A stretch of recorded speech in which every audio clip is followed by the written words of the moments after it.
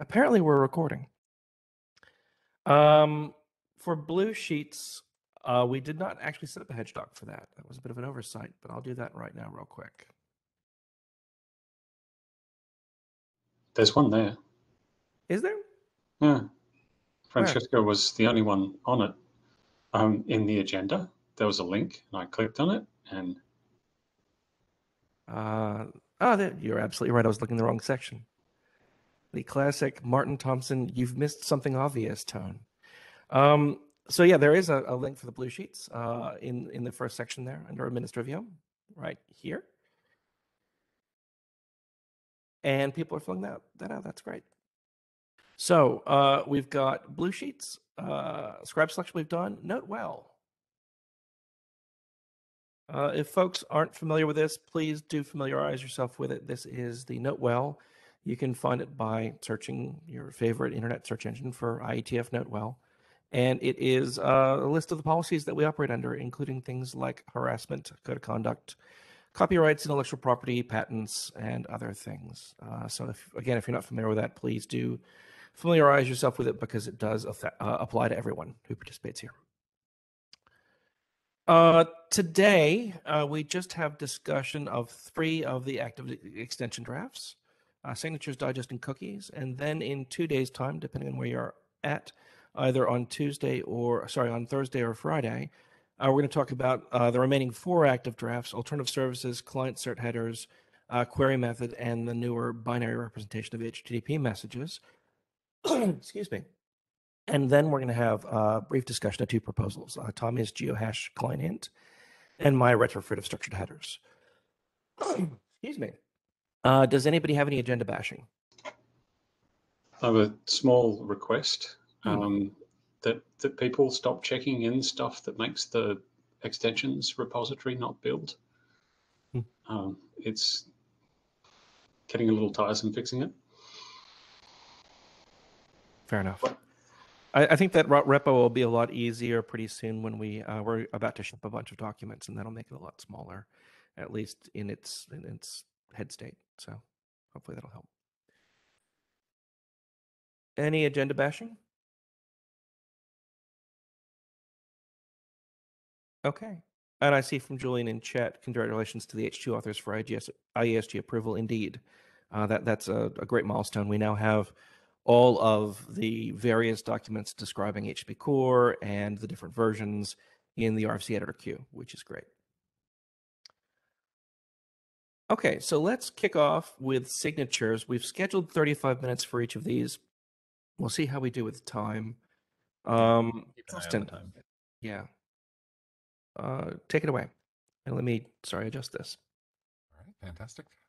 Great. Thank you. So go ahead, next slide. Hi, everybody. I'm Justin Richer, presenting HTTP message signatures. And I'm not going to go into great detail today about the mechanics of how all of this works, because we've presented this a few times now. If you want to know more about how it works, there are some resources that I'm going to point everybody at, including, of course, the draft itself. But in a nutshell, it is a detached signature mechanism for generic HTTP messages, something that'll work well for requests and responses. And it works more or less with a couple of caveats across different HTTP versions as well, because we're trying to, wherever possible, bind to semantics and bind to sort of proper HTTP definitions and terminology, or at least as proper as HTTP can ever get. One of the biggest things about this mechanism is that it needs to be robust against the kinds of changes that you expect to see in an HTTP-based system. So you hit a proxy and it injects its own header field, or it changes the authority or something like that. And we do this by allowing applications to select and partially sign what they know to be the stable aspects of the message, the parts that are relevant to the application in question. We've got a lot of text in there about how you select that and why it's important to select that set of components to sign. Another thing that this allows is multiple signatures, which again includes things like proxying and reverse proxying, where the intermediaries can actually add their own signatures on top of the message over time to sign the bits that they see, and pass that along in the system.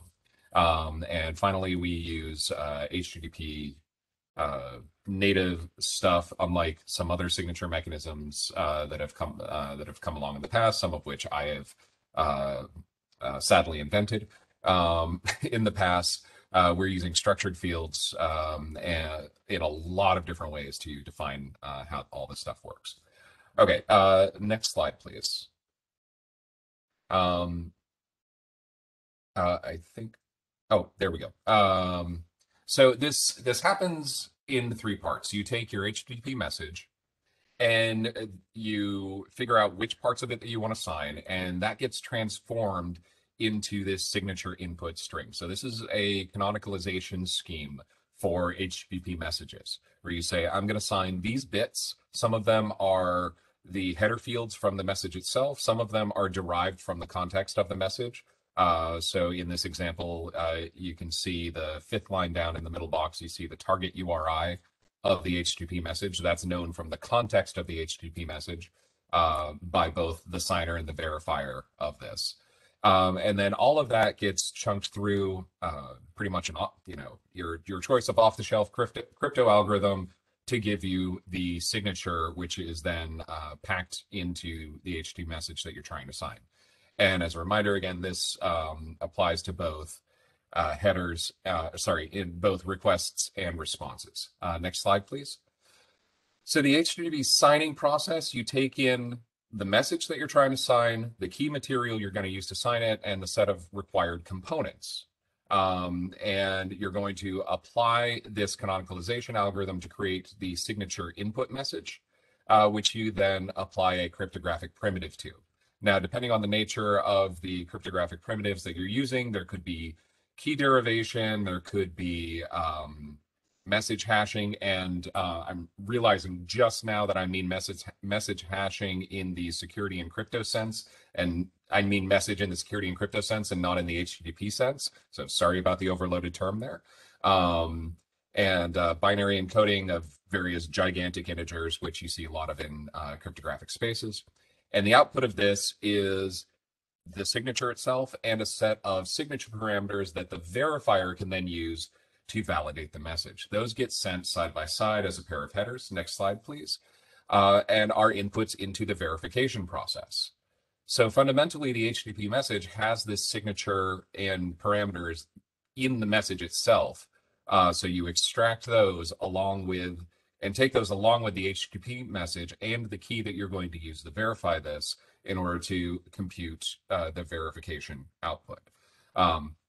Again, we defined a bunch of cryptographic primitives that you can use to run on all of this input. And the output is whether the signature verified or not, given the context that you were handed in.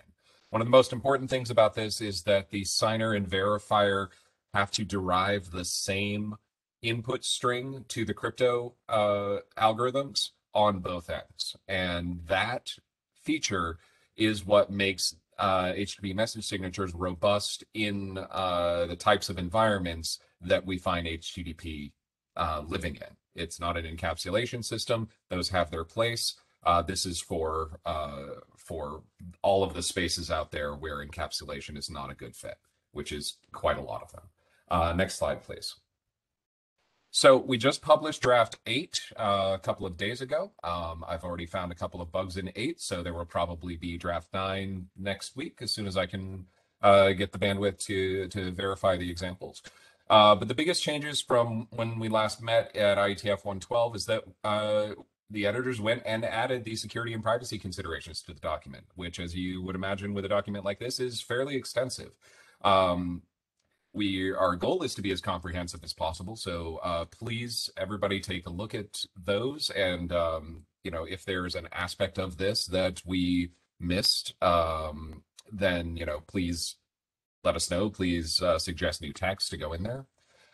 We've also taken and rewritten various editorial pieces of this that described how the process works and how it's applied. So we actually haven't changed the signature functions at all, but we've changed how we talk about how you're supposed to use the signatures. So for a very small example, we now talk about the list of required covered components being one of the inputs to the whole signing process, whereas previously it was implied and ultimately needed, but we never actually called that out. We've updated and rerun all of the examples. I've actually rewritten my example generation script, which is also linked from the HTTP extensions repository. It's not in the repo, it's in its own repo, but that script is linked from one of the issues in the repository. We updated several of the crypto primitives, which I'm going to talk about those in just a sec. I added a bunch of ABNFs for the different parts of the process. I think they're correct. I'm not an ABNF expert. Would love to have more eyes on those. And probably the biggest change in terminology was that we dropped the really dumb name of specialty components to derived components, which I am much happier about. Because the whole idea is that you're pulling stuff from the message and you're deriving it from the message. So things like the verb, things like the target URI, all of that is derived from the message and its context. Next slide, please. So 3 bits on the cryptographic primitive stuff. First, we now have definitions for ED25519. I did a lot of digging into the Edwards curve crypto space to try and figure out what the heck you're supposed to do with this set of primitives. And we've settled on using a pure EDDSA with no pre-hash on the message. With the 25519 curve and no context flag, if you really want to get into the gritty details of that. We also got some, so that's in there now. If you're interested in using ED25519, please take a look at the text to make sure it actually makes sense for your implementation. I implemented it. Hopefully it works. We also got feedback from an implementer about our ECDSA signature encoding. Because as it turns out, what I thought was the obvious and correct way to do the encoding, which was also how a number of other people had done it, is not the only way that you are allowed to encode in a DSA signature. So we're more explicit about that now, and there was a short discussion on the list about people's preferences to not drag ASN1 into this as a dependency. And finally, since a lot of people, a small handful of people were confused about the nature of non-deterministic algorithms. So RSA, PSS, and ECDSA do not have deterministic output, which means that if you sign the same message multiple times, you're going to get a different output. So people were trying to test the test vectors by signing it again, and they were getting a different signature value, thinking that they had done something wrong. Whereas that's actually just expected with these particular algorithms. So Justin, yes. Sorry to interrupt, but there's a discussion running on the CFRG about deterministic and non-deterministic algorithms. Okay. And it turns out that it may be best practice in the future to have non-determinism in signature algorithms due to fault injection problems with some of the existing implementations of the deterministic ones. So I think it's worth pointing out and establishing this. So good. All right, thank you, Martin. So the main issue that we had with the non-deterministic algorithms were just people that were coming into this without a strong crypto background were surprised that they were getting a different value. Whereas even with RSA 1.5, you're not supposed to just regenerate the signature. There is an actual verification process that you're supposed to do, a verification function that you're supposed to do with it. So we have now called that out explicitly in all of our internal definitions. And as a reminder, all of the algorithms that are defined in the spec itself are, in addition to being usable on their own right, they're meant to act as templates for people who are wanting to define and use their own algorithms. So say you've got your own crypto stack with your own key exchange that you want to do, you should be able to use HTTP signatures with that. You should be clear how that plugs in and what you need to define in order to make that work. This is going to be true both with registered public extensions and if somebody's just using this on a LAN somewhere with their own weird in-house crypto. Not that I'm recommending anybody go and invent their own weird in-house crypto, because that ends poorly. All right. Anyway, the biggest thing that we did there was just point everything out so that people could actually figure out what they were doing. Next slide, please. Speaking of implementation, we're actually seeing a fair bit of implementation across different languages and platforms, and not all of this is from me. I'm very, very happy to say. So the first two implementations up there, the Java and the Python, are ones that I've done. The first is part of the XYZ implementation of GNAP. And so we'll actually be using that at the IETF 113 hackathon that GNAP has been submitted into. But then there's also a Python implementation, which is behind the script that generates all of the examples that are in the document, as well as httpsig.org. Now, those of you may remember from the last IETF, the editors have gone and set up httpsig.org for you to go and play with HTTP message signatures. The idea here is that you can paste in hopefully any valid HTTP message and your own key material and step through the process of signing and verifying an HTTP signature. And I'll step through what that looks like at the end of the presentation. But we've got Scala code, we've got some JavaScript code, we've got a Rust library that's an update of an old Cabbage implementation. And we've got a Go library that's been written from scratch, as far as I'm aware, by Yaron Sheffer.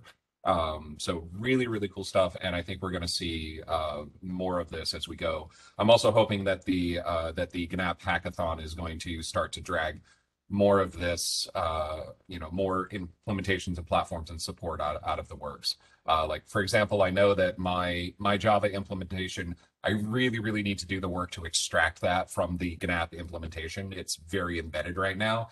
There's no reason for it not to be a library other than just my own limited time. My thought is that we can start to add these to the httpsig.org website as here's a list of available implementations as they become more stable, as they become more usable, to just have a place for people who are looking at message signatures to go to pull that information. Next slide, please. So we're going to be talking about digest in a few minutes, and these are two related specs.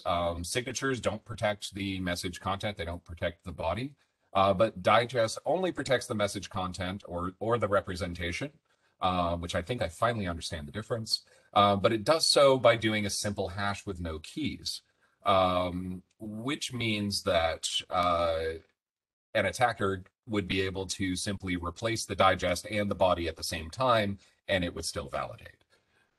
Message signatures is designed, however, to wrap directly on top of that, so that you create the digest, put that into a header, and then that is going to be covered with the message signature because we can sign any arbitrary field.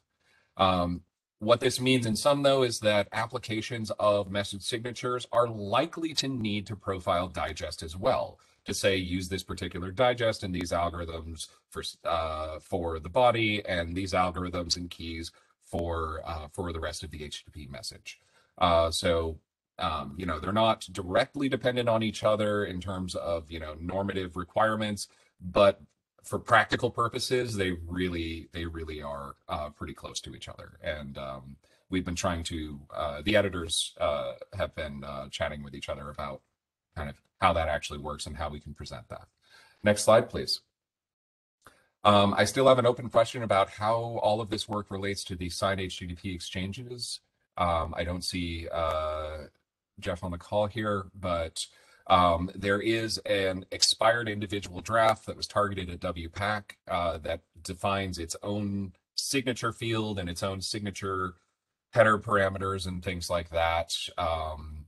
And I don't know if anybody's using that or where that is, but what we've been trying to do with message signatures is make sure that everything that's in that draft, all of the good ideas in that draft, could be covered by message signatures or a simple extension to message signatures that would be specific to WPAC. So we've tried to have the extension points and the functionality in there so that to make that easy. I don't know where that sits right now. I would love to be able to put a nail in this issue and say, this is where we stand in relation to that. And I think signatures is stable and featureful enough for us to be able to do that. Yeah. Justin? Go ahead. Yeah, go ahead. Yep. We've done some liaison with WPAC and talked to Jeffrey individually in the past. I think it's probably, like you say, we're getting towards the end here. I think the chairs will just go and do another liaison with them, and maybe we can loop you in and talk to Jeffrey and make sure that at least everybody understands where everything sits. I think we should be able to close this pretty soon. Perfect. That's great. Next slide, please. So there is a HTTP signature playground I mentioned at the beginning of the talk. It is at httpsig.org. And are we going to try a live demo? Let's do it. Let's do it. This was working a few minutes ago. I already know that there's a bug in it. So I'll point out the bug as we go by because I'm waiting for the DevOps folks to redeploy the backend still. So let's try it. So if you could please click on example request. So this first page, you load up the HTTP message. Oh yeah, could you bump up the font size? That is actually quite small. Thank you. And you can follow along at home too. So this is just a generic HTTP request. You can go ahead and put whatever HTTP message you want in there. It is doing an actual, perfect. It is doing an actual parse in the background. So if you hit parse, what this does is that this basically gives you the entire context for what is able to be signed. All right. And now we see the first bug. You see that the host header is in there twice, as are a couple of the others. Ignore that. That's actually because of the signatures allows you to use what's called the strict structured field serialization of headers that are known to fit structured field formats. And that'll be a topic of Mark's presentation on Thursday. So we'll loop back around to that, and hopefully this will be fixed by then. But if you want to go ahead and select a few of those, yep, you can select foo. So I will say one of the things is that in the backend we are assuming that everything is over HTTPS. So all URLs are HTTPS, and the scheme is always HTTPS for purposes of this demo. So we'll just call it that. And if you want to go ahead and hit the clock on creation time, it's the first button there. That gives us a current timestamp, and go ahead and generate the signature input. Now, again, this is a live demo, so I don't know how well this is going to work. There we go. So up top, we've now got the signature input string. This is the canonicalized version of the HTTP message. You can see it's got all of the things that that Mark checked off on the previous page. And the last line of that input is the parameters of the signature itself. Now, we did leave this as an editable field. So at this point, you could go and create an invalid signature string and still sign it in case you needed that for some, anti-purpose, like you needed to pass an invalid or a signature on an invalid string to test things or something like that. Yeah, so exactly, Mark. Now you need to paste your own private key into the bottom, but no, for real, we've got preloaded a bunch of stuff, so you can use RSA, ECC, or ED25519, and those private keys are all checked into GitHub, so please don't use them for any production servers. Not the first time I've had to say that about a system. Go ahead and scroll down, and you can see the rest of the parameters of the signing material. So we're going to do an ED25519 signature, and you can choose your own signature label. Every signature in message signatures gets labeled, so you can type that in. I was trying to have a randomly generated thing, ready for this for today, so people could play with it. But it completely crashed my JavaScript engine, and I don't know why. So that feature got dropped for today. Anyway, if you hit signed signature input down at the bottom here, if the demo gods smile on us, which they're not. I think what you might have to do, I've seen a bug like this with this algorithm. If the drop-down signature algorithm, I think you need to select a different value and then go back to the ED25519 and then sign it. Try that. I also haven't put in very robust error reporting yet. So let's try a different private key. It might be the ED thing is falling over. RSA usually works. There we go. So yeah, I knew something was going to break in the live demo. It was going too well. So this is what the signature output looks like. The site gives you the raw signature output up in the top, as well as what the message headers would look like that you would add to the original message in order to have a signed message. This whole thing also works with responses. So if up at the top, if you go up to the back up to the input step, then you can select a different response, and there's also a flow for you can select a different message, and there's also a flow for validating existing signatures. Excuse me. And using the keys that are preloaded into this. All right, so to validate a signature, we'll do this real quick. So the first thing that you need to do is you have to recreate the signature input. So you've got a new drop-down box up at the top there that says use parameters from existing signature. So go ahead and do that. It pulls all of the parameters, including the key ID. So go ahead, hit signature input. All right, this gives our input materials. So we want to load the RSA public key here.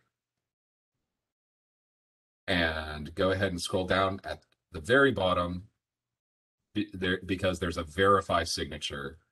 It's not the best UI. If anybody can improve that, please do. But we now get the green button up at the top, and very confusingly, it doesn't clear out the signature from the last part of the demo. Again, I'm not the world's greatest UI programmer. But all the beats are, all the pieces are there, and it's all up on GitHub. So please help improve this. Just if you file an issue to complain about my React.js code, I'll just close that because I know it's terrible. But other than that, that is HTTP message signatures. Right now we are, and that's you can go back to the presentation. Because that was pretty much the end of the demo. If you can go all the way to the last slide. See, I had a canned version in case that didn't work. Like I mentioned before, it's going to be part of the GNAP hackathon. And the editors think we are approaching workgroup last call. At this point, we've got sort of the major parts of the system. It's been stable as far as like the normative actual protocol for a while. It's been stable for a while, and people are implementing it. We're seeing both from scratch implementations as well as people that are taking various versions of the cabbage draft and adapting it to the working group version, the current draft. Yeah, so let me see. Oh, it will help people. That's great. Yeah, so at this point, discussions, questions. That's all I got. Great. I think we have about 9-10 minutes left on the agenda for this. Looks like we're going to go at the issues. Lucas, got a question? It's just about digest. I was going to ask this earlier, but it wasn't a clarifying question, so I left it. The relationship, there's definitely a relationship between signature and digest, but I would expect people to use them together. And it's come up in our draft about whether we should try and talk to that, in digest. And it sounds like signature's having the conversation in the opposite direction. I think it would just help to maybe try and make a decision amongst us about what is a good barrier. Like I push back on putting it in digest because I don't know enough about signature to say what's good or bad. And maybe this is something that needs to be in neither and in its own document. I don't know. Yeah, as soon as we get into profiling of what algorithms people should use for things, I think that starts to get beyond the remit of a document like digest. So I just wonder what other people think. Yeah, I absolutely agree with the notion about profiling and choosing specific things. I think it's at the very least both documents need to be clear about what their limitations are. So the fact that signatures explicitly doesn't cover the message body is, you know, like people need to know that coming in, and they should be pointed to a document that will help them do that. So simple recipe kind of thing.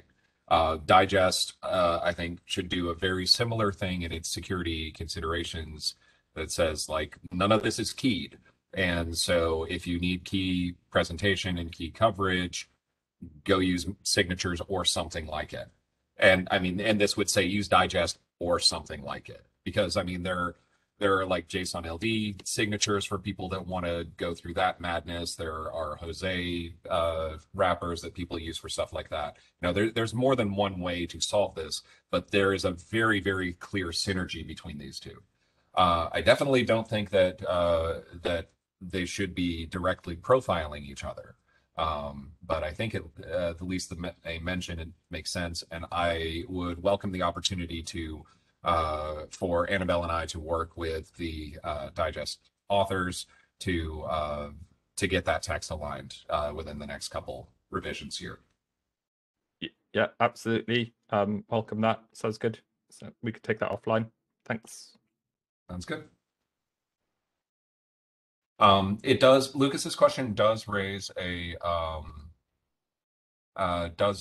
an interesting question of possibly being there possibly being room for a BCP around protecting HTTP messages in general that goes beyond just the mechanics. I don't know if that's something we can write before, like, this is widely deployed and we know which parts are broken in practice, but that might be something to consider, because there's a long history of security BCPs that pull together multiple drafts like this that say, here's how you actually build the thing.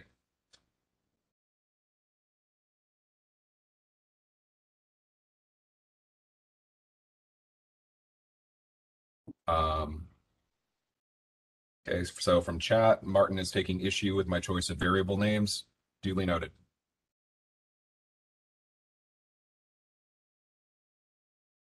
Any of the issues that you want to speak to briefly, or is this all just in Interim? Yeah, let's, if you could open up 1905, so the second one down. This is something that Yaron rose, and this is actually a topic that Annabelle and I had spoken about. So one of the features, I would consider one of the more advanced features in signatures, is the ability to sign things from a request in the context of the response. So the server is basically saying, I am creating this response, but I'm going to say, well, I know that this response is to, say, a post to a particular URL, or it had this header with this particular value, or something like that. So when you're making a response, there is this larger context that includes the request. You don't have that when making the request, obviously. But so we invented this concept called the related response. I don't know if this is a good name for it, or even if this is particularly a good idea. But what it allows you to do is, when you're creating a response, say, I'm going to sign any or a large number of the derived content identifiers that are only applicable to requests, but as part of my response. And so in that context, the server is saying that, like, you sent me a post message So I am going to reply to you and say, I got a post message functionally. There is a related feature that allows you to explicitly sign a signature from a request in a response. This is something we pulled from the FAPI working group in the OpenID Foundation, and the purpose of it there is to allow you to chain together requests and responses in a way that is cryptographically provable. And so again, what it amounts to is when the server is creating the response, it goes and pulls the context from the request that is making this response happen and saying, well, you have a signature in that request. I'm going to sign that signature value and add that to my block of signed content. So that's the request response derived value. So Yaren's question is if we need any of this related response stuff to begin with, since it could ostensibly be covered with the request response. My question to the larger group is that, plus, do we need this related response stuff at all?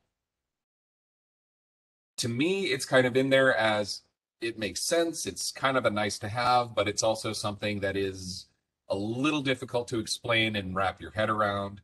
The draft would definitely be simpler if we just said, for example, @method is only for requests.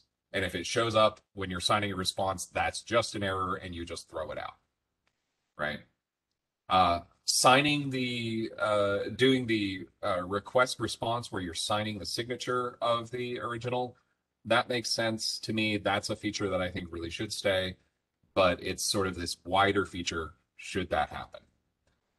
We did go down the road where you see Yaren mentioning at the very bottom here of having just a generic @related, where you then just specify, the header field or the derived value or something like that as a set of parameters to that. Annabelle and I looked into that. The syntax and semantics of that they explode very, very fast. Because now you have to have strings that have quoted values inside of them. And yes, there are ways to do that with structured fields and all, but it gets very messy very quickly in order for this to be deterministic and non-ambiguous, which are two things that you absolutely have to have in a signature algorithm, especially in the input generation part of the signature algorithm. So we opted not to do that and instead to have this sort of limited middle ground of this derived related response values thing. So my question to the group is, where should we land in that? Should we get rid of them altogether? Do we stay in this middle bit, or do we try to go all the way and have it be anything referenceable? I'm not sure. All right. Just as a time check, essentially out of time, but let's get this issue discussion done. Mark, you queued. So I need to get up to speed on this issue, but just from what I've heard, I'm immediately taken to how you calculate a cache key. This is a concept that comes often quite often, where you're referring to different portions of the request in the cache key, and we've had the previous work on key and variance, as well as, of course, vary. And it seems to me that, that ability to state, this response is within that context, or it's usable for this kind of request is going to be important to some people. So I wouldn't just discard it, but I'm happy to go and dig around a little bit more and understand this in more context. Just wanted to flag that. That would be fantastic. Thank you. Martin? I was just going to say, similar to Mark, there's things in responses that don't make sense without the request. Mark immediately went to the cache. I was thinking about things like head, where the content length of the response doesn't relate to the content length of the body of the message. It's like there's weird stuff in the protocol that simply doesn't make any sense if you don't have the context of the request.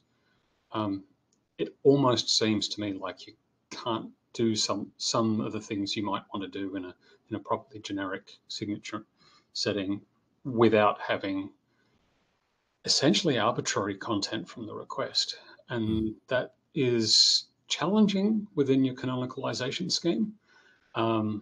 Maybe there's another character you can use to identify fields from the request, and then you can go off and define some new @ symbols or some other one. But yeah, I don't think this is complete without this. I'm not sure about the framing of this as a related response. That sort of threw me at first, but I think the problem as explained is important to solve. All right. Thank you both for that feedback. Then we'll take that into advisement. And yeah, so to be fair, I did ask the mailing list about this name a while ago, and nobody said anything. So this is what y'all get. I'm terrible at naming things. So please help us figure out what this feature should be and what we actually want to do. We do want to keep it within. Annabelle's mentioning in the chat, we do want to keep it within the structured field sort of syntax, however we end up expressing this. So we'll have to figure out how all of that fits together. I know we're about out of time, but Annabelle, as co-editor, is on the queue, so I think we should. Yeah, I just wanted to jump in on that. I think if there's a need for a more generic way to explicitly include elements from the request in the response signature, I think we can do that. I think there's syntactic tools that we have in structured fields to do that in a way that is reasonable and sensible. I'm not sure that we need to do it. I'm interested in thinking more on that and hearing more from Martin on that at some point, possibly. But if there's a use case for it, I don't think I think that's something that could be included. Yeah. All right. Okay, great. Thank you, Justin and Annabelle. That was great and on time. Yeah. Okay, so let's move on. We're switching over our scribe now, I think, to Justin. Is that correct? Yeah, just pulling it up now, so I'm good. Thank you so much. So that's here, and it is indeed full of notes. Thank you so much, Lucas, and people who helped him. Hedgedoc, if just a reminder, if you haven't already, we have about half the people on the list. Please add yourself to the blue sheet, which is not blue. Next up, we've got Digest. Lucas, take it away. Digest. So yes, this is a classic slide, which is digest fields, which was digest headers, which was resource digest, which all goes back to RFC 3230, which effectively what we're trying to do is just update a document to make it more consistent with HB core and all our wonderful aligned documents that are about to be published as RFCs. But we're close to getting things done, but we've had a slight, a diversion of attention, say, during working group last call. And so these slides are going to focus on just trying to resolve that, or at least get a clear direction of what we should do so that we can go away and work on it and hopefully get this thing out of the working group and onto the RFC editor queue. So if you could go to the next slide, please. So yeah, we since our interim in September, we had the working group last call for the document. We didn't get like a huge amount of like broad review, but what we did get was some deep feedback from a few people, which was really useful. We did try to address most of this because it was all good suggestions, or at least identifying things that could have been improved upon, and then as editors we're going to fix that. But kind of partway through that, we had this curveball about considerations for structured fields. So if we're gonna, which I'll come on to in the next slide, but if we're gonna change the document substantially, we didn't want to press on with certain kinds of editorial changes that might just get invalidated. The plan is to continue addressing those based on the outcome of this meeting or subsequent discussion on the list. So we're not going to forget that. And I would presume maybe we probably need to do another working group call after all of this. And if there's any more feedback or we missed something that we thought we had addressed, hopefully that will all come up again. But yeah, we have this question about structured fields, and we really need an answer and not to revisit the question, I think. So if you go on to the next slide, just to give you a feel for where we're at for that document, we have the editor's copy, which is draft 07, the last formal release, plus all the edits I mentioned. We haven't cut an 08 with those because of this kind of pending question. If we decide kind of to stick with how things are, we'll finish up the editorials and just publish, and away we go. But might not do that yet. But just to give you a recap of the headers that are in that document, none of the other stuff, but we have effectively 4 defined headers now. We have digest and digest and want digest, which were originally in RFC 3230. And we have these new headers that we added after some of the working group discussion before, which are called content digest and want content digest. And these things achieve similar but slightly different goals, and we talk about where they might be more useful for one purpose or another. But the thing I want to focus on here is that they use the same syntax. They use this hash rule that is defined in one of the documents. I forget which one now. But that's how RFC 3230 did it. And we've stuck with that for digest. And when we added a new content digest, we stuck with that format because it's the same. And having 2 headers that do almost the same thing in a different syntax would just be weird.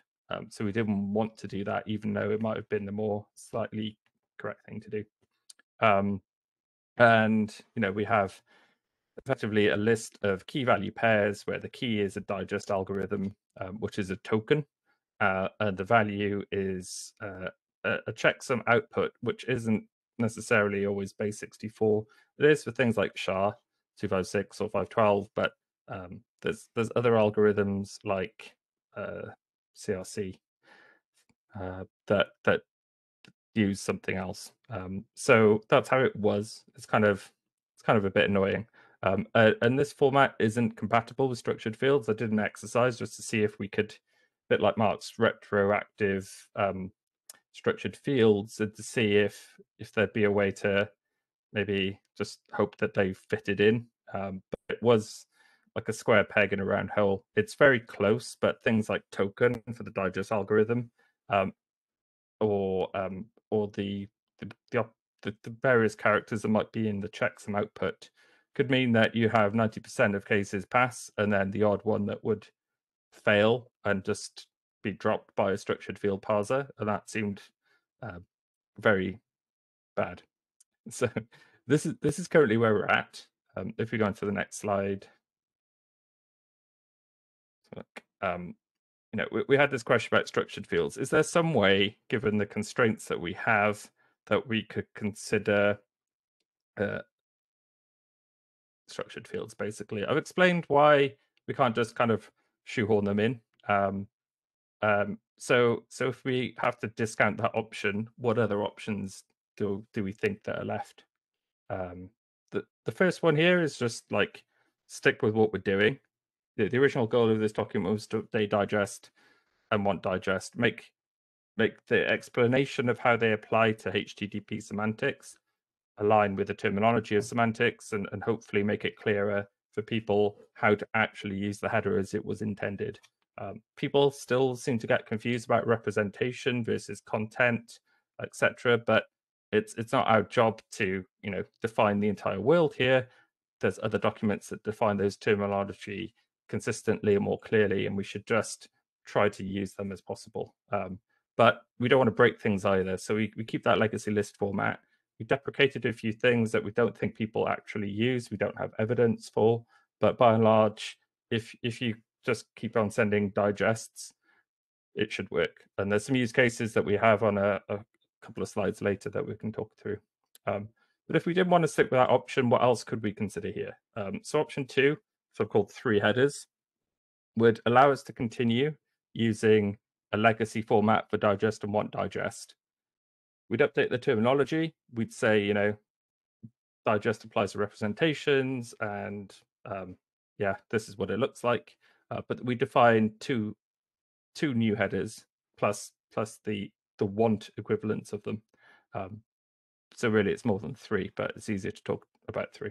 But what we'd have is a representation digest, which is a structured field that does exactly the same thing as digest wants to do, except it uses the structured fields format.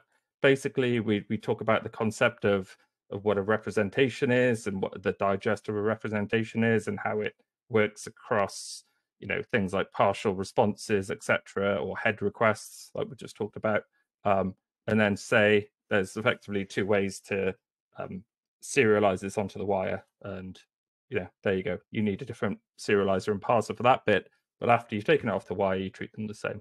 A content digest would be the same.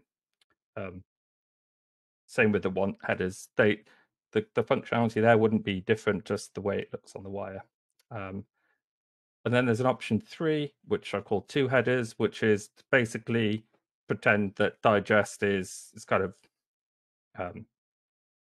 toxic, or it's not worth spending any more effort trying to update it if we're going to define 2 new headers that can effectively supplant what it does anyway.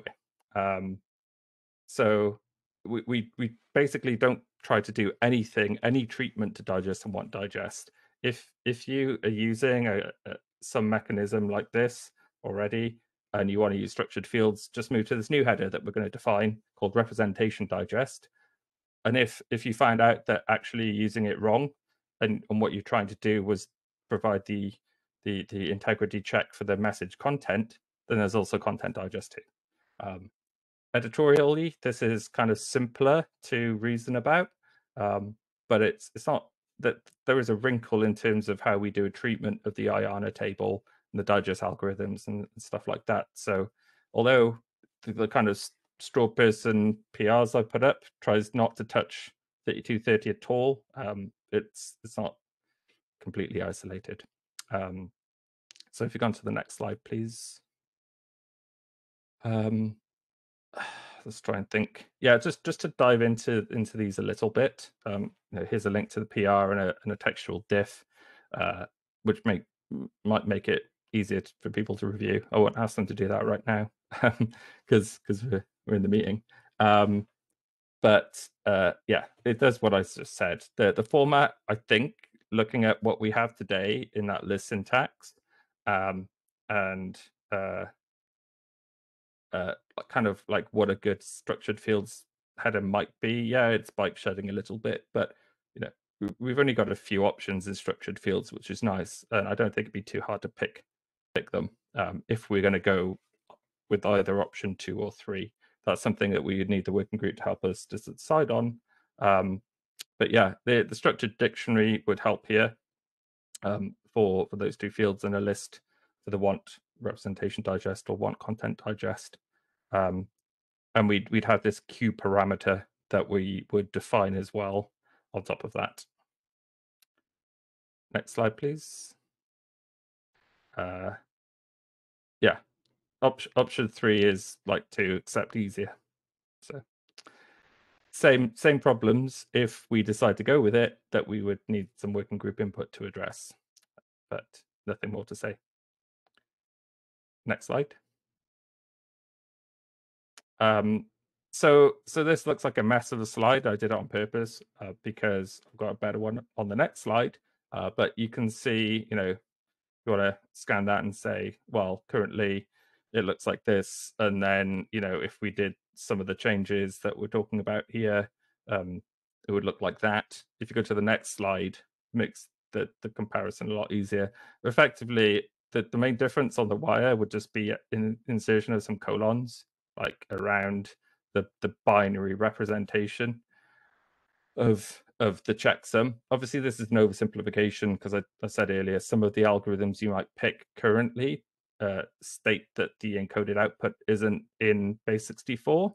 But one suggestion here would be to say, for these new headers, everything is SF binary, everything is base64 encoded. That feels cleaner to me, rather than making exceptions or branching codes. Next slide, please. Yeah, so I just think we should just pick one of these and move on. I have a personal view on this, but as the editor, it doesn't matter.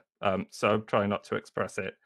We talked, in the between Roberto and I and Justin a bit in the back channel about maybe, what could be done, and that's led to where we've got to now with these options. We've seen some feedback on the list about what people would like. I think there's kind of an initial sway towards 2 because it does everything. It achieves everything we wanted and more, which is great, except it might require even more work, and that we need the support, I think, just to make sure that we're not, we're not throwing away things, but in terms of the editorial nature about how we introduce a concept that applies to 2 different serializations, and just making sure that the draft is comprehensible to people who haven't been so deeply involved in the process, and that we can actually get it out through the IESG without it coming back to us or something horrible like that.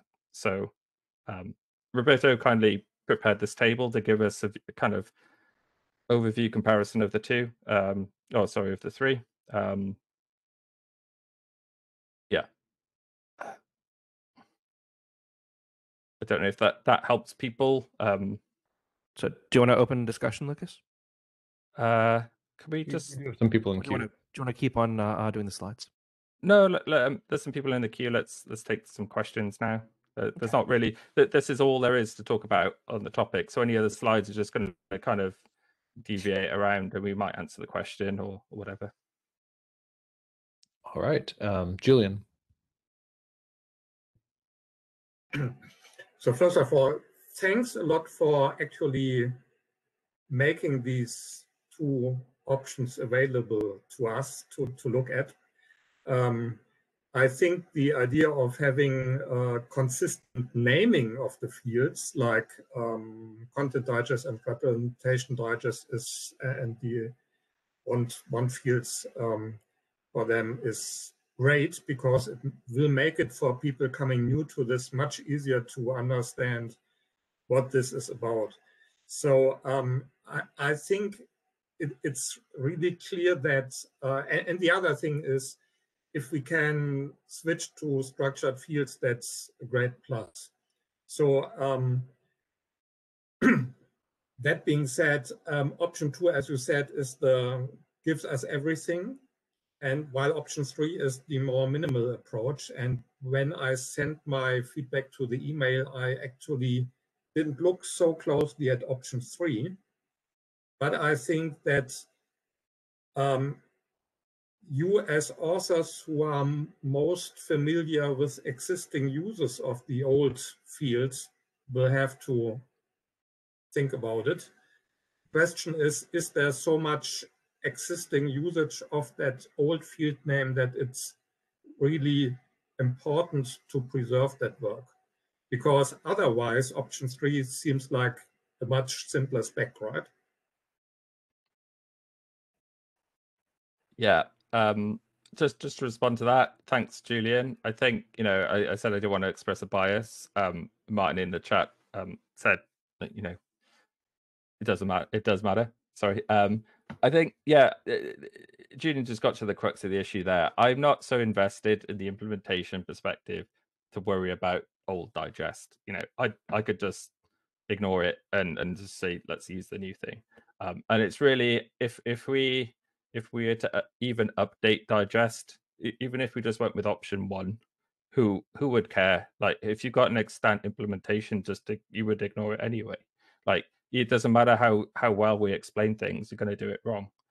So to me, like, option 3 seemed the clearest thing. But then, Roberto has some very good points that maybe people do want to update, and maybe they would realize that actually that what they've been doing was wrong, and they'd be willing to get more compliant. And if we don't ever, haven't gone to the effort of trying to wrangle the new semantics into this old digest, if we never go back and correct that, do we just leave people in this weird limbo thing where they don't really understand what, and they'll just ignore the new stuff as well? So option 2 seems like a compromise, and I think we could make it work. And it's none of these headers are too different from each other either. But that's just my opinion. Should we continue with the queue? Yeah, let's do that. Annabelle. Hi. So the thing that comes to mind for me for option 2 versus option 3 is if people using the existing headers today make no code changes, do they gain anything from option 2? I'm seeing a shaking of a head. So that's a no. They would have to make code changes to take advantage of the changes, the update to 3230, correct? I don't know if Roberto, we want to maybe answer that question. Right. I'll go to the next step of it, and that's if I have to make code changes to take advantage of updates to 3230, why wouldn't I just make code changes to use the new header fields?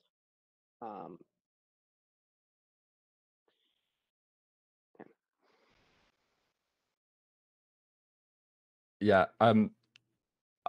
I gotta take those as rhetorical questions, Annabelle. Sure. I think that's kind of the same kind of questions I've been asking. Like, if you're not gonna, if like, we're not changing how digests work unless you were doing it wrong initially. And hopefully the new way of describing these things using HTTP semantics should make that clearer. If people see there's a thing, an update to a header they already use, and they read it and go, oh no, I've been using this wrong all the time.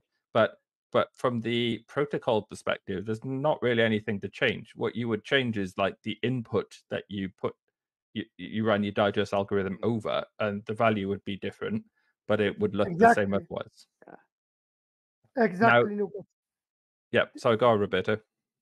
The point here is that there is a wide ecosystem using digest, especially in public sector, banking sector ecosystem, and being those ecosystem regulated, the point for the users is that until RFC 3230 stands for the way of reasoning of those ecosystem, this is valid, and they should not change neither the input neither the syntax. So my work with digest started when I noted that in those regulated ecosystem, API providers were doing it wrong, and when I explained this to them, everything that the regulated system was interested in was that the specification is not clear, so we are not sure we are wrong because we do not understand all these HTTP semantics, whatever. And they started to open and listen to me only after this process of draft started. It's sad, but this is how public banking sector usually work, in the sense that there is a very slow process of changing stuff, and it is important, in my opinion, to update 3230 so that they can be aware that there is an issue in the implementation. And since we introduce new header, we have a way to push for a migration to the new fields using structured fields. But until we do not update 3230, the way of reasoning of this kind of environment will they will not be aware that there is an issue in what they are doing, and they will continue providing services without taking care of the HTTP semantics. Well, wouldn't we be obsoleting 3230? That's a change. I mean, if you're going to notice an update to an RFC, you'd presumably notice it being obsoleted. But I'm a little concerned about that line of reasoning because it feels like using the RFC editorial process for CVEs. At the same time, I'm sympathetic to the use case here, and I think the question, the real ultimate question I have is would those users of the existing headers be able to and want to adopt the new headers? And if not, you know, what's the blocker there? And I think that's where I'll leave off on my questioning. All right, let's get through some more of the queue. Justin, you're up next. Yeah, so I just wanted to add that I've gone through this in my head a few times, and I keep coming back to option 2. I know that it is more work. As a fellow editor in this working group, I absolutely understand that. Even so, I see the value in what Roberto's saying about updating the semantics and the clarity about 3230, having implemented 3230 a number of times now on different platforms. It is absolutely not clear as to what is going on. So much so that when I took an experiment a few weeks ago, a month ago or so, to try out this using structured fields for content digest, only then did I realize that I have probably been implementing digest wrong my entire life. Specifically, the way that I was processing the encoding, at least in the implementation that I went to go poke this, I realized that I was not encoding things properly. So just the very small layer of relying on SF binary for those binary values and having that be just a single way to encode things immediately removed a couple of bugs from my own code. Now, I was also in the case where I was writing both the generator and the verifier for the digest, so I made the mistake on both sides, and the system worked just fine. I honestly think that that is happening a lot out there with specs like this, because you don't have built-in support for digest calculation in a lot of HTTP stacks, right? There's no just turn on digest and it'll just work, at least not today. So I think a lot of people are building it on both sides and making the same mistakes on both sides, a lot like I did. So strong support from me for introducing structured fields. So either option 2 or 3 are the most sensible for me.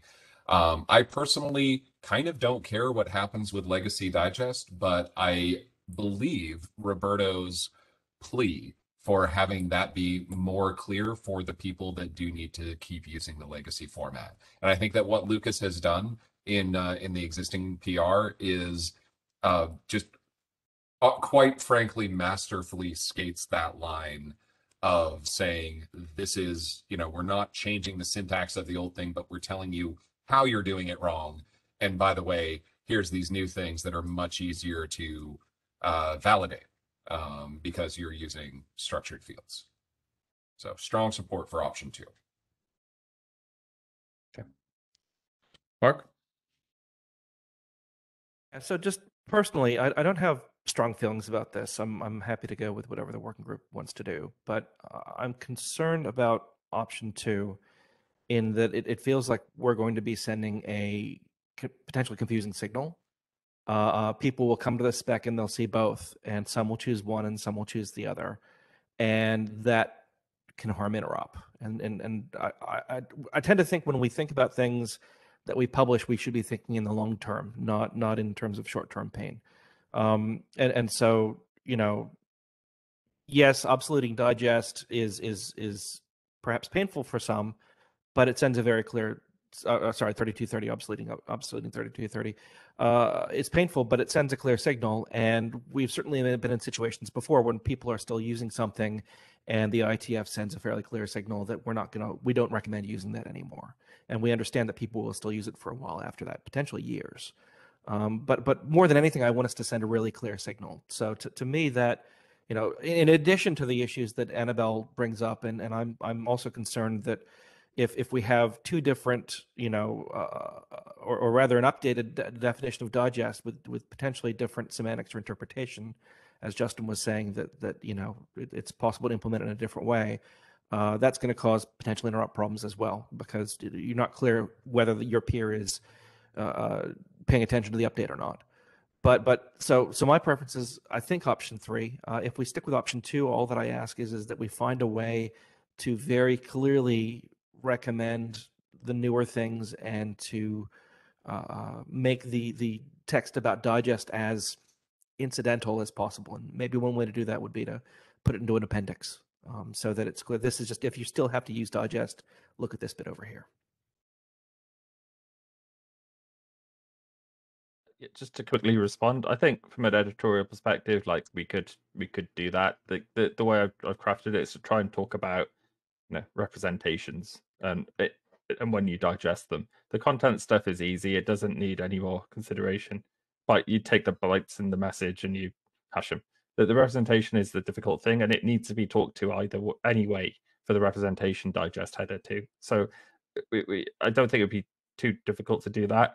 But I see Julian as well made a comment. Like my concern is you have two headers that can do almost the same thing, and there's no reason why both of them wouldn't be sent. But maybe, I don't know, they're generated by some other system and they're just passed through and then added on, and it's unclear if digest is meant to apply to representation or the content. And then we also need to talk about what endpoints should do if they see both and need to pick one to validate or not.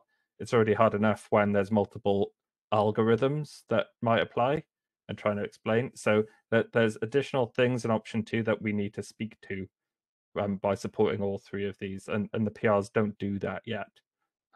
So that's another concern for me. Fair enough. Also, real quick, representation digest is an awfully long field name. I agree with that. Suggestions welcome. Roberto, you'd already commented a bit. I think Martin's the next person in queue who hasn't spoken yet. Unless Roberto has something that hasn't been said yet. I was originally sort of mildly in favor of option 2, but then I realized a couple of things in this conversation, and I think I'm like Mark, leaning toward option 3 as well. The thing that kind of clinches it for me is this sort of knowledge we now have of the fact that a lot of people have implemented digest incorrectly, for whatever incorrectly means, inconsistent with the definition that was imagined by the authors of the specification. Might be the way to put it. So I would say option 3. I like the idea of the appendix saying, this is why we obsoleted digest. If you really have to keep using it, then this is what was intended, but here are the risks. That's a pretty nice way of slicing this one. So I was originally, well, let the editors decide, but no, I'm on option 3 now.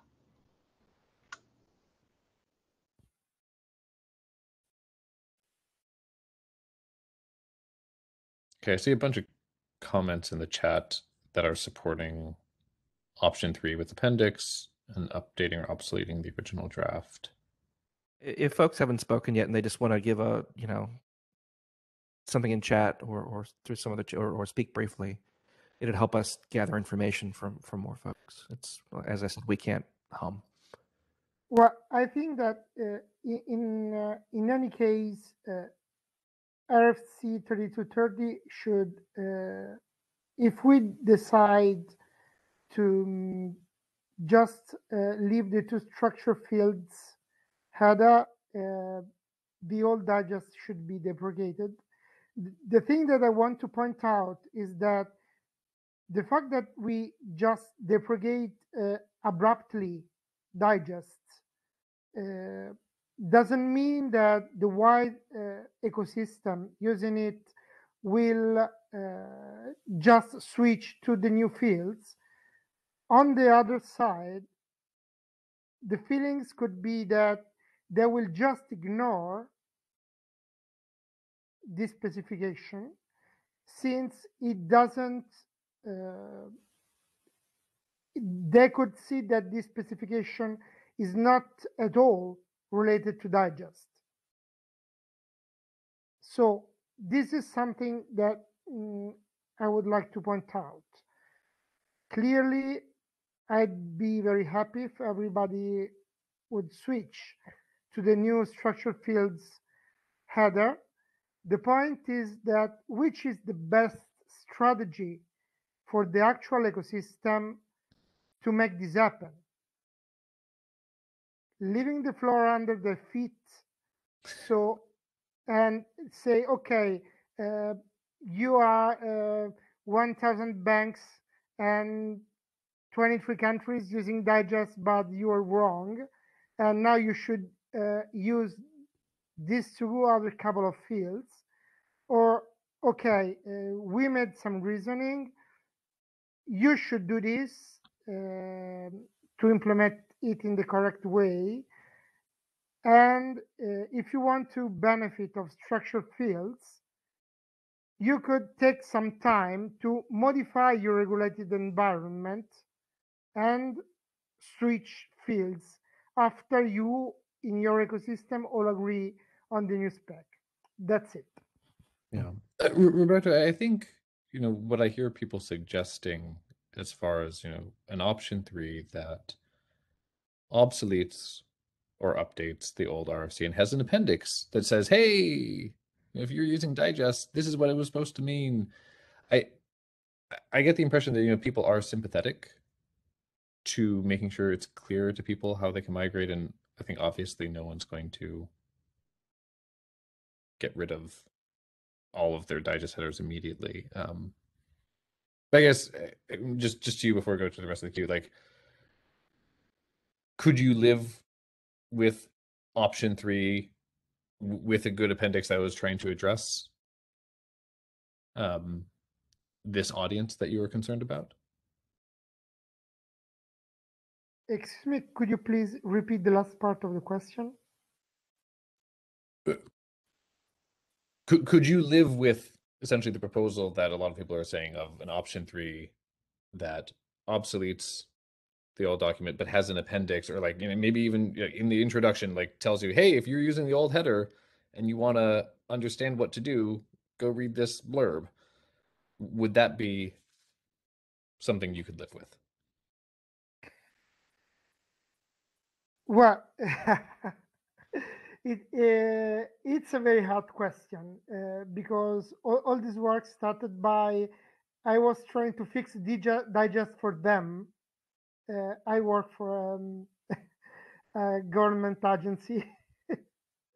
So my goal and everything started because I wanted to fix digest. But if there is a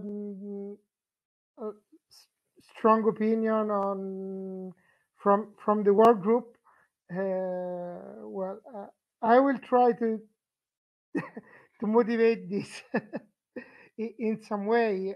Clearly, I'm generally a lean on option 2. Okay.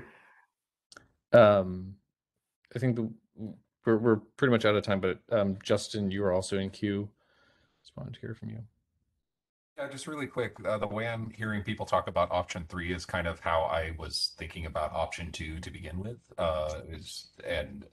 which was, a very light touch of saying, by the way, digest is the same thing, but using this legacy format and then just move on with the day.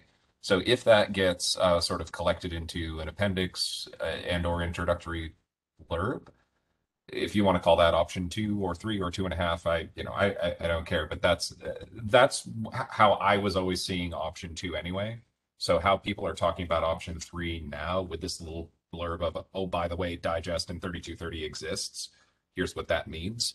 I'm absolutely on board with that. And to be clear, if the working group does go with option 3, for my applications, it actually doesn't matter because I just want content digest with structured fields, and I kind of don't care about anything else, but I know that people do. Okay. All right. Thanks everyone for the good discussion. Sorry, Tommy, there are like 2 things that come out of option 2 or 3. Okay. And the feeling I get is we're going to go in that direction. We don't have the time for that right now. That's fine. But just to let people know, like the things that worry me Just are blast through them. there's we don't even need to look at the slides. One is about defining a new Q parameter, which is going to basically copy what Q value is in HTTP semantics. Do we want to define a common way to do Q parameters for any structured field?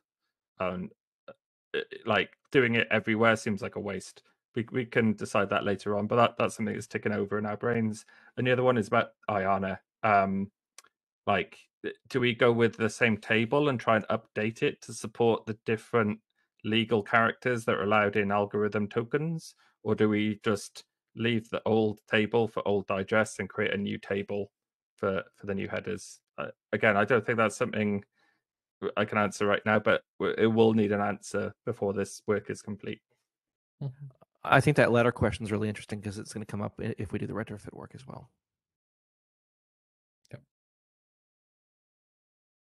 Okay. I think this is definitely useful discussion. Mark, I mean, we can talk more about specifically, but it seems like we do have a good indication of the working group's feelings. I think so. And of course, we'll have to talk and take it to the list to be sure. Yeah. Okay. Thank you very much, Lucas and Roberto. Next up, we have cookies. Stephen. Bingler, Google, 6265 BIS janitor. So I'll be going over the status of 6265 BIS since the last time we spoke about it, as well as talk about our current issues and what's stopping us from finishing this. I'll kind of fly through these slides to leave as much time for discussion as possible. Next slide, please. So what's happened since last time? We've published the 09 draft. In that draft, we've updated cookie size requirements to add a name plus value size limit of 4096 and a per attribute size limit of 1024. Previously, the entire cookie line was computed as a size limit. We found this to be a little bit more useful. We are rejecting cookies with control characters instead of truncating. The list of control characters is there. And we have specified what an empty domain how an empty domain should be handled. These are cookies where the attribute is domain equals, and these are to be set as host only. Next slide, please. Recent changes since 09 that haven't been published yet. We've worked to standardize the maximum expires / max age attribute. Essentially, we will clamp the max age down to 400 days. And then there's been a number of editorial changes. Next slide. Current issue statuses. So I have 12 written here. In between the time I made these slides and now, one of those have been closed. So this is now 11 open issues.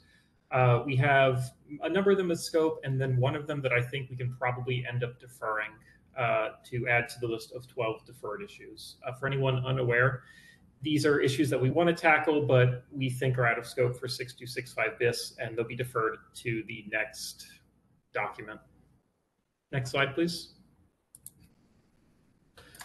So quickly, just kind of clarifying the open issues types of work. We have two broad categories as I see it. A number of issues that are trying to clarify specific behavior within the doc.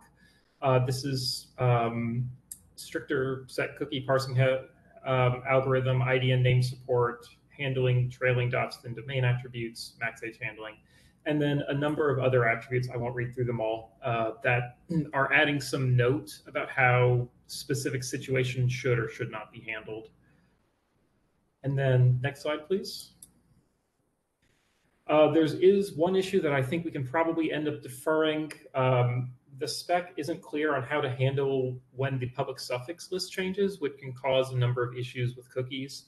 We kind of have an outstanding idea to just add a note saying that browsers should be careful not to send invalid cookies, but I think we should probably defer this to the next document on how we want to handle that specifically.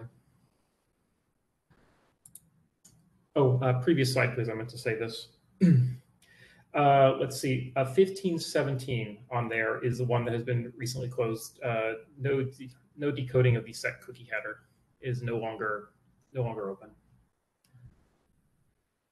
Okay, so that's it for the update, and I'd like to open up for discussion.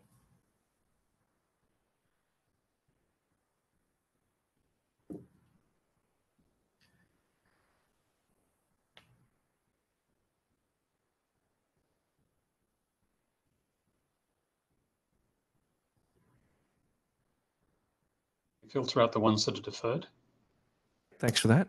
So anybody have any specific things they want to bring up? Any questions? Or Stephen, did you want to go over any of the issues? Or John? Hi, John. I wanted to see if anybody had any particular issues they wanted to go over. Otherwise, we could kind of work through them one by one if that would be more preferable. Sure. Yeah.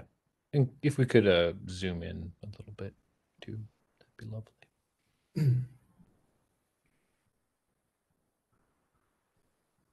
How's that? Good. Justin was in queue. Yeah, not for discussion on this call, but the signature editors could use a hand figuring out semantics for signing cookies beyond just signing the raw header value.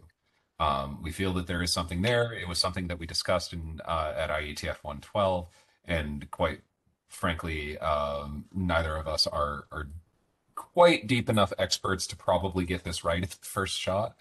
So any help and crossover, especially as we're updating the definitions of both cookie and set cookie, any help with that would be greatly appreciated. And again, we don't have to have that conversation on this call because I think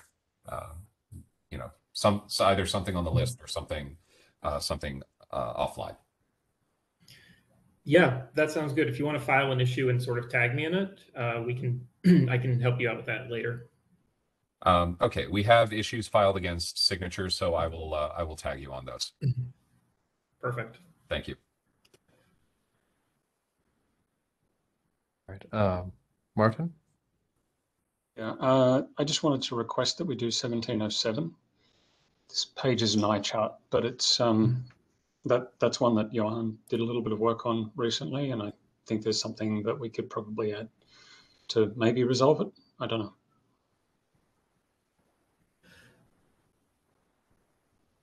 Yeah, I'll just say something. Hi, everyone. Sorry, I'm just coming off a cold and I have a really terrible voice. But my name's Johan and I work on Chrome. And I did some work on this and added some tests for seeing how browsers behave with both UTF-8 bytes and Punycode. And so I guess the TLDR is only Chrome supports UTF-8 bytes and parses them correctly. And Firefox will reject, and Safari will just ignore the domain attribute. Oh, to be clear, this is only in the domain attribute. So this is not for the entire cookie header. It's just for the domain attribute. And yeah, I guess Martin had concerns about this, and I was interested in hearing about it. Yeah, so the question of what to do with non-ASCII characters in header fields is one that we've come back to again and again in this. My understanding is that at the current time, we define HTTP as carrying octets. But the use of octets outside, the values of octets outside of the ASCII range is risky, to say the least. They don't compress very well when we've got our header compression stuff. They don't make it through certain intermediaries and implementations, and they cause interesting and surprising problems of exactly the sort that you identified. Firefox says, no, this is no good. And apparently Safari does something like ignoring the attribute, which is a little weird, probably a bug. But it's my sense that probably the best way to deal with this is to recommend that we use A labels. Did your tests show that the A labels were reasonably good? Sorry, A labels means Punycode. Punycode, yeah. Yeah, well, I mean, I don't think I can make it more comprehensive for testing, but like the basic Punycode tests were fine. And so if specifically, I think I didn't see it in the test that you wrote up, but if you have an IDN name and you use the domain attribute and refer to that using the Punycode, does that mean that if you subsequently connect to that host, that cookie would be sent? I didn't see that in the test very clearly, but I'd only just skimmed it. As a on top level, you mean like a top level navigation to that host? Or like I think I can. I guess that will mean that, yes. So you do a request. I mean, I guess it's in the browser is translated to Punycode in anyway, right? So. For the DNS query, yes. The question is whether or not the domain attribute written as Punycode matches up with the name, such that the browser will actually use that cookie when it subsequently connects to that name. Yeah, I think the browser internally, like in the way that it handles these URLs, like they all convert to Punycode. So, and that's what fails in Firefox, right? Like it tries to convert when we try to parse UTF-8 bytes, like it doesn't.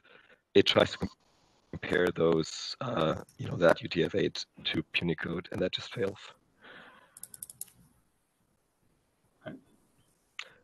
So internally, it's all Punycode, so I think that should work. Okay. That being the case, we have a solution to ensure that IDN names are properly treated. We just don't have consistency on the UTF-8 side of things. So my recommendation would be to recommend the use of A labels or Punycode, and recommend against the UTF-8 thing, and even to the point of forbidding it, assuming that's acceptable to folks who have implemented it, and those who have bugs. You say prohibit, do you mean reject cookies that contain a domain with Unicode? Yeah, I would say that's probably the right way to do it. Yeah. So that particular atom, that particular cookie name value pair would be rejected and ignored. Yeah, I think it's good to be explicit about that, right? Because I don't think we should do what Safari does and accept the cookie. I think it should be rejected. Yeah, there's probably a few little things that need to be clarified, but this sort of goes back to the thing that Stephen was talking about earlier in terms of constraining the list of octets that can appear in names and values. We would also make a similar sort of restriction on the domain, which could be a little tighter than what you had there, I think.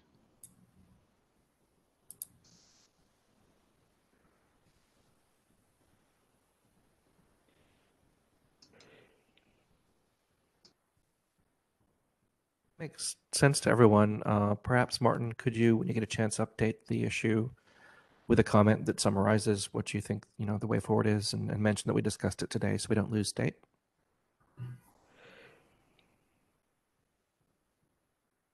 So just one more comment. I think generally I would defer to Stephen as the cookie owner on Chrome side on this bit. But I was also going to add tests metrics into Chrome that check for the existence of non-ASCII attributes and non-ASCII characters. And depending on how those go, I guess that also informs our decision.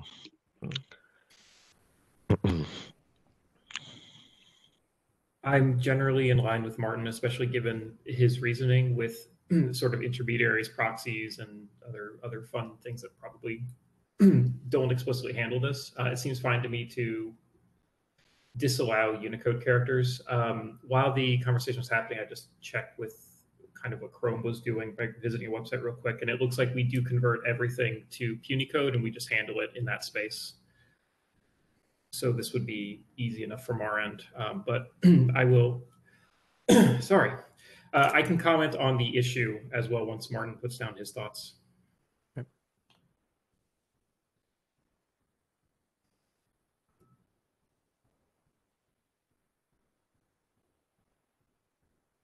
Okay. Any other issues that folks want to speak to?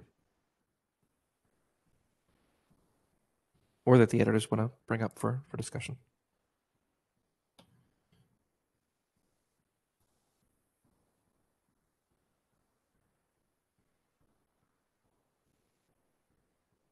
If not, we've got about 15 minutes, so.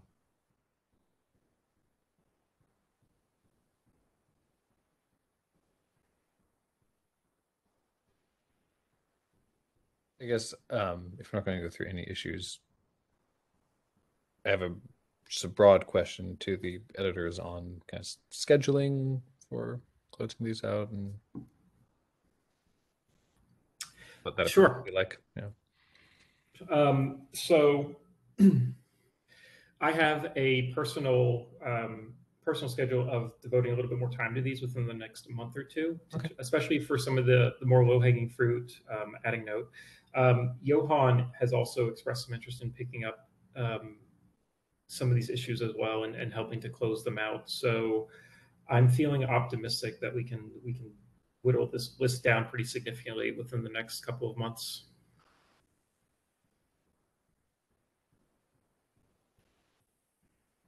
And I got a thumbs up from Johan there, so glad I'm not putting words in his mouth.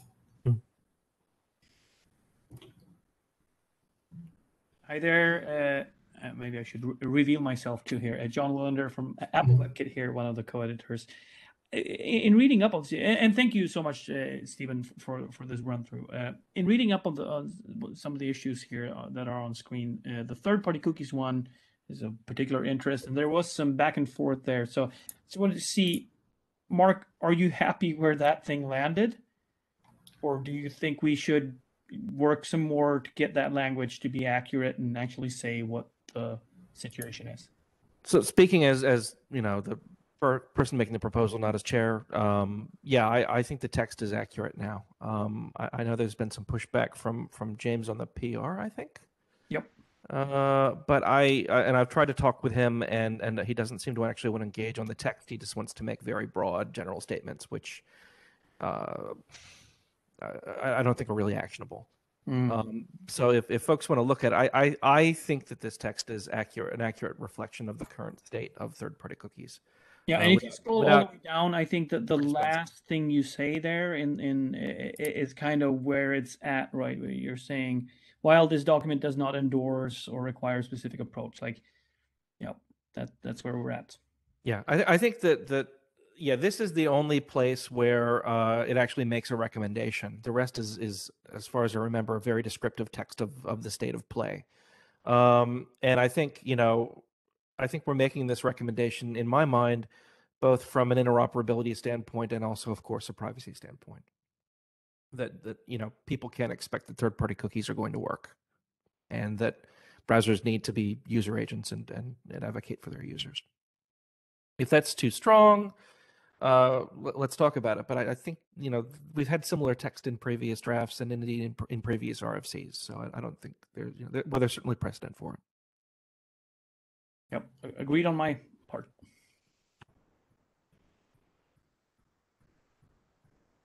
I just wanted to say that I initially expressed sort of some ambivalence to whether this happened or not, but you've convinced me that this is an improvement. So thank you for working on that.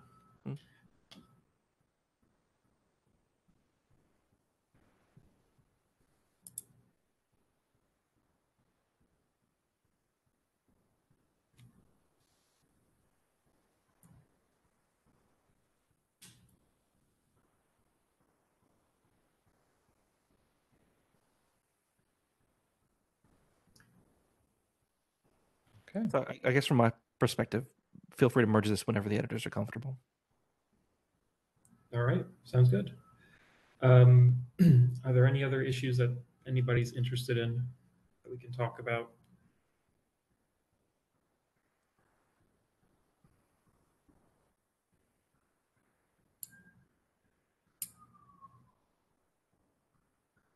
And 1385 was the one that you wanted to defer, correct? Or you thought you'd be able to defer? Yeah. Yeah. In fact, I was looking kind of at the notes from the previous meeting, and it seems like we wanted to defer this, and it sort of just didn't happen. So I'll make a note to get that deferred after this. Oh, actually, on this one, I just wanted to double check. The spec is relatively clear that attribute names are case insensitive in multiple places. And I just wanted to ask, do we have any tests around that? Because, you know, they're capitalized so consistently in all the documentation and now all the examples that you see out in the world.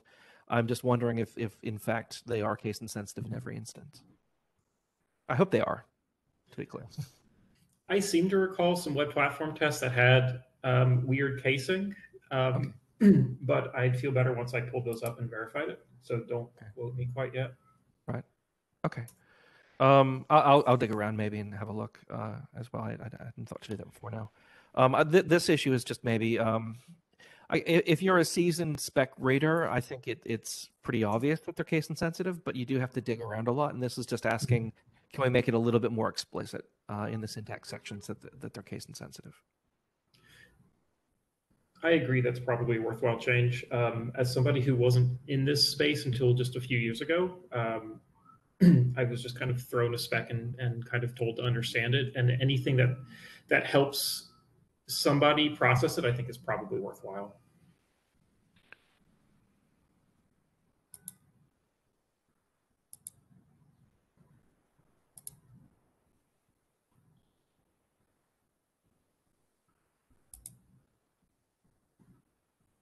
Okay. If nobody else has an issue, I think we're done for today. Sound good, Tommy? That sounds right. Thanks, Good progress Stephen. on all of it. Yeah. Thanks to Stephen and Johan and John and all the other editors of that spec. Thank you. It seems like we're making really good progress on all three of those big meaty specs, which is good. Mm-hmm. And Lucas is back. So we'll see everybody in about 2 days, and we'll talk about some of the smaller but just as important other specs. So thanks, everybody. All right. Thank you all.